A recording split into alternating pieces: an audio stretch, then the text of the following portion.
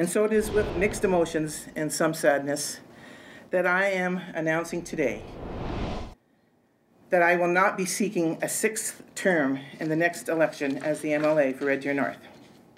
Longtime MLA Mary Anne Jablonski made the big announcement earlier today, surrounded by her friends and family.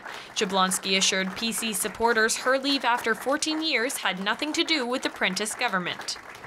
I am and will continue to be a very strong supporter of the PC party and of Premier Jim Prentice. And so I leave knowing that Alberta is in good hands. Jablonski reflected on her career, including highlighting her work on the Private Members Bill, Protection of Children Abusing Drugs Act, and her efforts towards keeping the Michener Centre open. She ended the announcement by thanking her supporters. One more big thanks goes out to the people of Red Deer North who gave me the opportunity to represent them. It has been a great honor and a privilege, and I'm humbled and truly grateful for the opportunities that were granted to me as your representative in the provincial legislature.